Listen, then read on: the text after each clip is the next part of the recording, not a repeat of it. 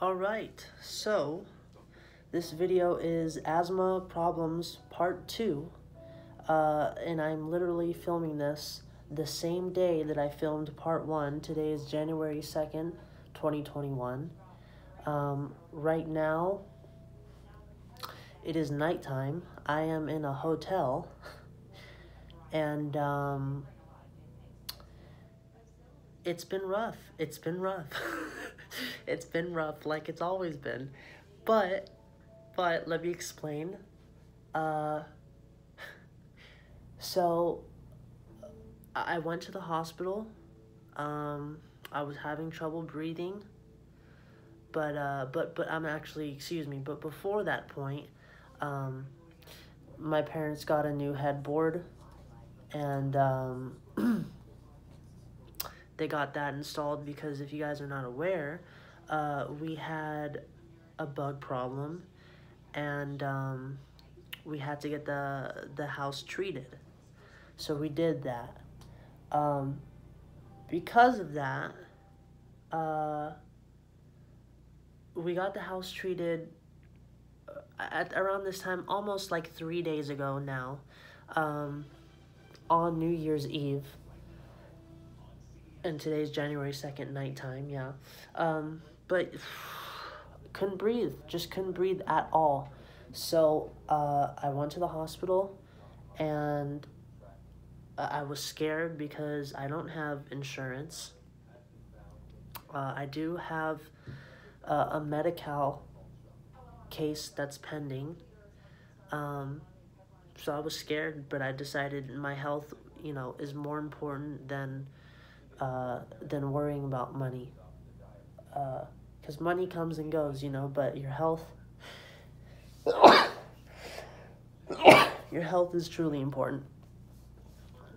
So I did go to the hospital, and I couldn't breathe at all. So they took my oxygen levels. They said that my oxygen levels were fine. I persisted. I told the doctor, look, I still can't breathe. I don't know what it is. So he insisted that we do an x-ray, and I did. I did the x-ray, and the results came back fine. So I was really confused, and that was just only about like 2.5 hours ago that this happened, that I was at the hospital. So we went back home. My parents picked me up. They prescribed me prednisone to deal with my asthma. But one thing that is quite interesting is when I was a kid and I would go to the hospital, when I was having asthma problems, they would do a breathing treatment with a nebulizer, where they would administer albuterol into like this device that turns it from a liquid to a gas so that it's easy to inhale. As you can see, I have the hospital bracelets on right now. And when I was at the hospital, that's what they do when I was a kid. But when I was at the hospital, I asked for that to be done. At like the last moment, I was like, well, can I at least have a breathing treatment, because I still can't breathe. And he told me that because of COVID, they actually don't do that anymore. And the doctor specifically told me they stopped doing that about 9 months ago. So that's scary. And the reason is he said something about the nebulizer, how it, I guess it does something to the air which can make COVID more contagious. I don't know if, like, for the patient who's using the nebulizer, or the air that's in the room or something, because you're breathing in air from this machine and then breathing out and then breathing in air and then breathing out. Anyways, they said the hospital stopped doing breathing treatments for people. So that scared me. But I am going to look into buying my own nebulizer. I looked online. They're only about $50. Some are a little bit more, some are a little bit less. But albuterol is prescription only. It's not over the counter, which is unfortunate, because asthma is quite common. So for that to be not over the counter, getting a prescription could be difficult if you don't have insurance, if you don't have a primary doctor. Um, but yeah, so I went back home. Apparently my oxygen levels were fine. I didn't, at this point I was completely confused. Um, and I remember my stepdad saying something about the pesticides, uh, how they kill the bug. He said that the little chemical is like barbed wire and it gets attached to the bug, and then it gets stuck like in the bug's joints, and then they can't move, or they bring the pesticide back to the nest. Um, so it clicked in my brain. I was like, I'm breathing this barbed wire, chemical, this pesticide, this toxic chemical in. And I kid you not, I was in the house for not even more than 5 minutes. I used the restroom, I grabbed water, um, and then I actually went out to the car to eat my food because we had got fast food at Chick-fil-A, and I started wheezing. And at that point, it was just, at that point, it was really depressing, because, I went to the hospital. I'm thinking in my mind, great, now I have some bill that's on its way. I don't know how much is going to be. I don't have insurance. I don't know how I'm going to pay it. They can't even help me at the hospital. And then I come back home and my asthma kicks in immediately. It's like, it was really tough. It was mentally and emotionally, and just it was really, really, really tough. So I went on my phone and I typed in, how long do pesticides stay in the air? And it, you know, based off of what I read, they said it could linger in the air anywhere from 16 to 60 days. And I had cleaned everything in the house. I vacuumed the floors. I removed all the clothing before the pesticide treatment began. So I threw my sheets in the washer, but I just couldn't stay in the house any longer because I could smell it. Like, I could smell the pesticide in the air, and it like burnt my nose. And I just knew that I couldn't sleep there again, because the reason why I went to the hospital today was because last night it was just so difficult to breathe, because of the pesticides that I know now, you know. Um, and this is a tough time. The pesticide treatment costs $1,300. Okay, uh, my stepfather's the one with the job. Um, and now I can't even sleep in my own house. Tough. So my situation now is I'm actually in a hotel. As you can see, it's a pretty nice hotel.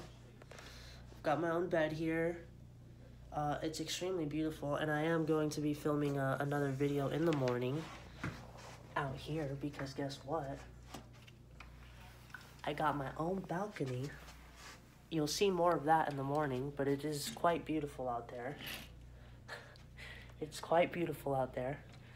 And yeah. But so my mom, she got me this hotel, and like I said, it could linger in the air from anywhere to 15 to 60 days. So I still don't know how I'm going to deal with this, but the situation is that I just can't return home for quite some time. Yeah, but tonight I took my inhaler. I could breathe now. Finally, I could breathe like, it's nice and smooth. There's no wheezing. So that allows me to go to sleep and just be at peace, being able to breathe, because if you're someone who doesn't have asthma, you take breathing for granted. But yeah, the pesticide truly did turn out to be a big problem, you know, for me with asthma. And I'm relatively healthy. You know, I used to be overweight when I was a kid. I used to eat really bad. I used to drink sodas. Now I only drink water. Uh, you know, but yeah, not only is it harmful to humans, pesticide kills, you know, not only does it do what it do, kill bugs, that's what it's meant to do, but it could be harmful to other ecosystems as well, like fishes or a dog or something. You know, there's some dogs that have died from like eating, I don't know, just herbal pesticides that are sprayed on grass or something. Um, but yeah, that's the situation. It's tough. Life is tough. Life will throw you some curveballs. If you have asthma, just know that you're not alone. And I feel you. I feel you. You know, asthma is not an easy thing to deal with. It's really not. It makes life difficult. You know, but there's plenty of other things that also make life difficult, and there's even worse things. So, yeah, but that's it. That's all. You know, it is interesting that the hospitals stopped doing the breathing treatments. Even the hospitals are completely backed up. The doctor told me, he's like, uh, he said, because I told him, he told me, he's like, if you have trouble breathing, just come back here. Uh, but he also told me, you know, that all the beds are filled. So even if, like, let's say I just needed to have my airways opened or something, I couldn't even get a bed because they're all filled, you know, with patients who seriously do need those beds, specifically probably ventilators, you know, to stay alive. So, but yeah, this I've talked a lot. It's been it's been a it's been a long day. It's been a long day. I really do just want to rest now, but I had to share this experience. Uh, yeah, so I'm going to say goodbye. I'm going to watch some TV, relax, uh, and I'm actually also going to look into how much a cleaning service would cost, because I'm thinking about getting the house cleaned, and having people come on through and I don't know, just to clean the house, to get that air, the pesticides out of the air. But I don't even know if I'll be able to fix that, because they said it could last 2 months, you know.